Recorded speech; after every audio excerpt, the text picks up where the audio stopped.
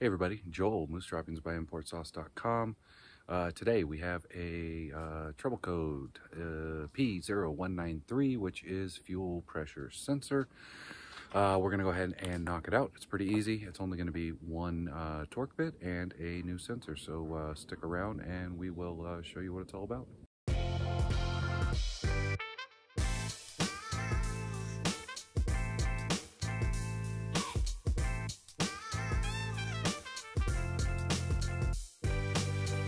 Okay, so we've had this code for a while. It comes on and off intermittently.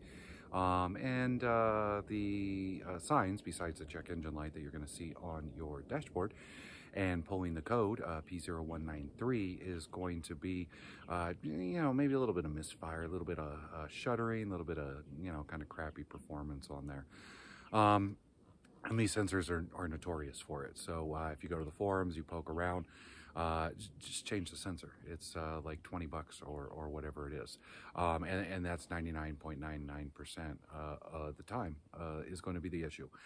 So let me just show you where it's at, how to get to it, and quick and easy fix. Have the part number down in the description below.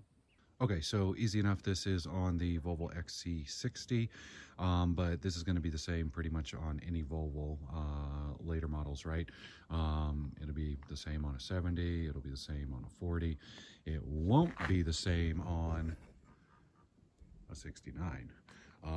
So easily enough, the fuel rail runs right behind or above the intake mani there. So these plastic covers, just pretty much grab them and pop off like so.